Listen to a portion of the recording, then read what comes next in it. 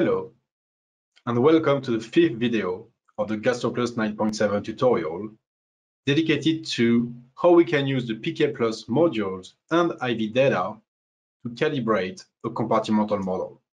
In the previous series of videos, we have first created a new database, then imported the physicochemical properties of midazolam that have been measured in vitro and were available in literature. And then we've set up the dosage form and the dose for the simulation we want to perform.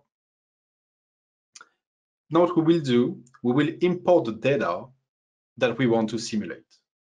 So to do so, you can go to File, Load, and select the option number 5.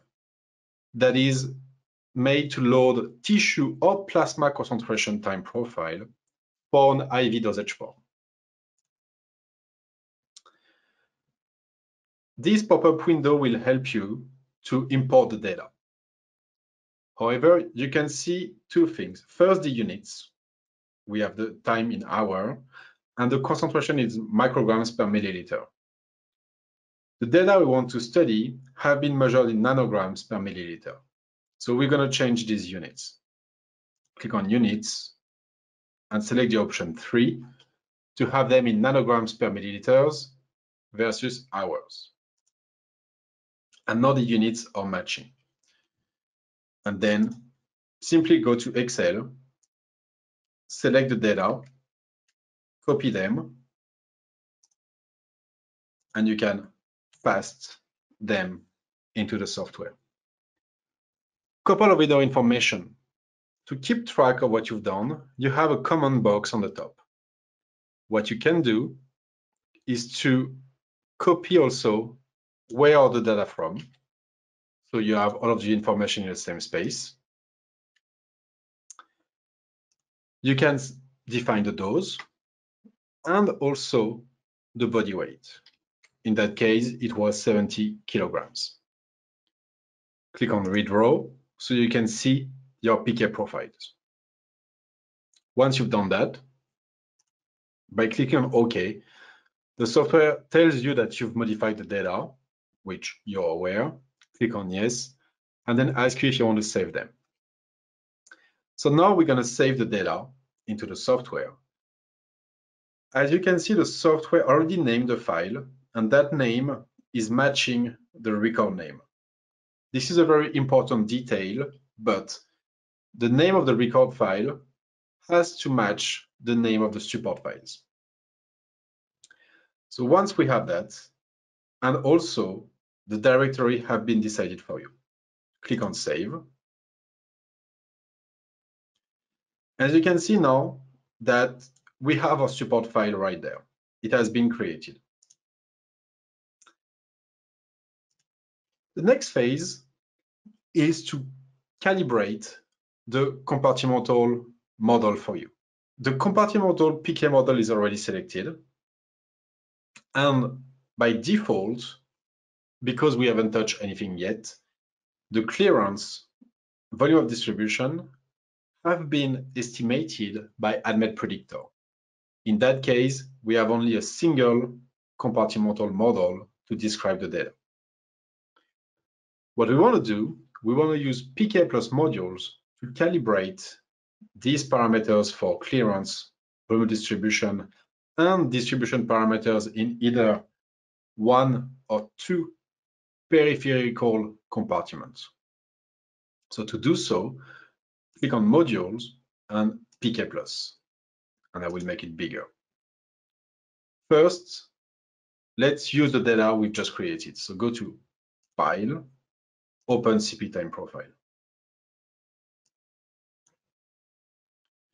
Once you've opened, you have a pop-up window that goes in the directory of your project, and you can select the data that you've just created. Click on Open, and click on OK. You can see on the right-hand side that the data, the clinical data, are presented in this green square. But also, the IV dose has already been entered and the body weight because you've put this information in your support files already. So you don't have to do anything else, but just click on solve. As you can see, it's very fast, and the model did multiple things for you. First, a non-compartmental analysis had been done. So you can know the AUC, the clearance, and the volume of distribution based on that non-compartmental analysis. On the top of that, PKPlus simulated and fitted a 1, 2, and 3 compartments models to the data and identify which one is the best. So if we scroll down on that menu, you can see the results for the 1 compartmental model with the parameter estimated, the R square, and the IKK criteria that are used to define the best model. You can see here on the top that you have the 1, 2, and 3 compartment model, but the 2 compartment is selected. That's because PKPlus estimated that the 2 compartmental model is the best. So let's just verify that is right. Let's put the data, change the scale from linear to log. And it is true that when you look at the results, the line being the simulated profile, the model seems to be able to describe the data really well. If we look at the 1 compartmental model, it is doing a decent job, but it's not perfect, far from that. And when we go to the 3 compartmental model, the simulation is as good as the 2 compartmental model. However, we have more parameters. So we will always want to use the simpler model to describe the data. In that case, the 2 compartmental model. If we scroll down to the results of the 2 compartmental model, you will see that the CV% of the estimated parameters are fairly decent. The R square is 0.99.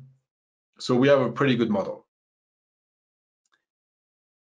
If I reduce that window now, as I mentioned, by default, and because we use the admit predictor, we have parameters for the clearance and the central volume that have been estimated based on the 2D structure of our molecules.